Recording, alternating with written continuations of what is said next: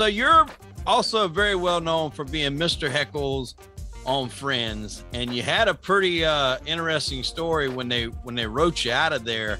And what's interesting is you had done what, 5 episodes? Now that's pretty significant, because when you hit that 6th episode, you become a reoccurring character. And then you get a lot more money. If I did the 6th one. If you did it, yeah. So you get word that they axed you on the 5th. Kind of tell us a little bit about that, how that happened.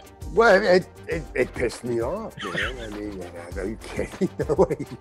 I really got angry. If you think I just told you how angry I was.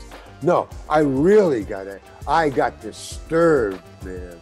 But if you did get it, like you said, now that opens the door for a 6th one where you get a huge bump in salary, where you can put a down payment on a house, man.